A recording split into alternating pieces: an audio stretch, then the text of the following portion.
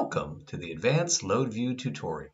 In this part of the guide, we will go through the entire setup, creation, and execution of a LoadView test. Let's go ahead and get started. The first thing we want to do is create a script for a load test of a web application.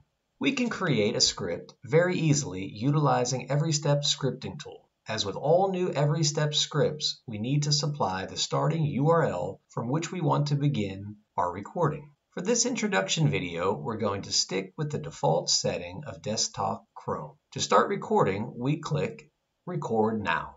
It's important to make sure that we validate page content to ensure that pages are properly loaded. In order to do this, I highlight, right-click, and add a keyword to the script.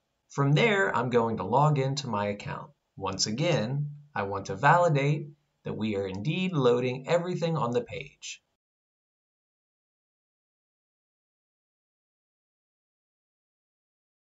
Let's go ahead and click on a few more links to ensure that everything is loading properly. Once we've done that, let's go ahead and log out here. Then we can stop recording. Now, we need to play back the script to make sure there are no script errors that can interfere with our test results. As you can see, everything is fine with the script, and we can now go back and edit it to make our test more realistic.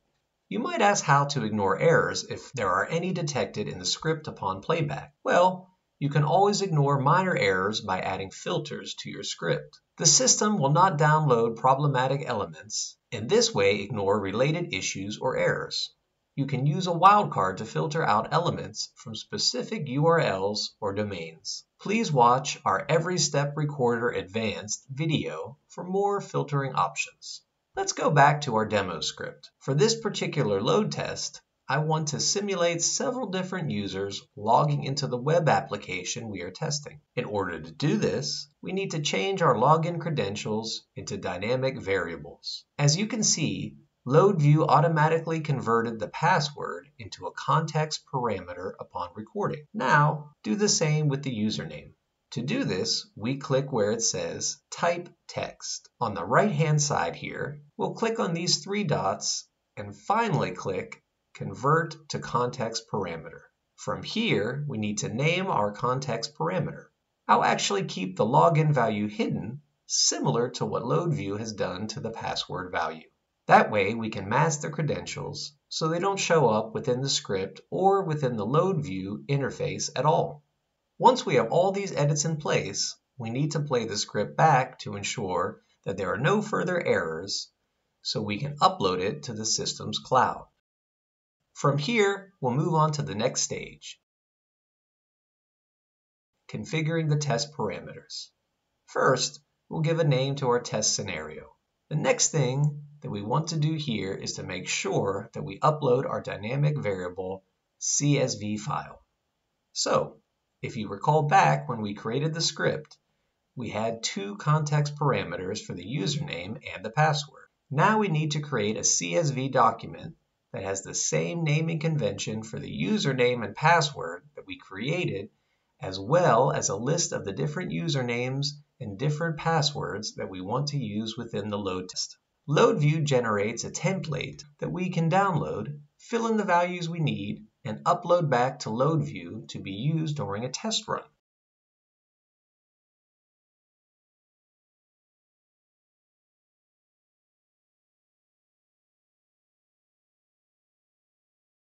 Once we have that in place, we can create our execution plan. The execution plan is very robust, and we can use it to create any type of scenario. Once we have our settings in place, we click somewhere outside the input field, and you can see that we're left with a very average load curve. We will start with about 10 users. Then a handful of users will hit the site.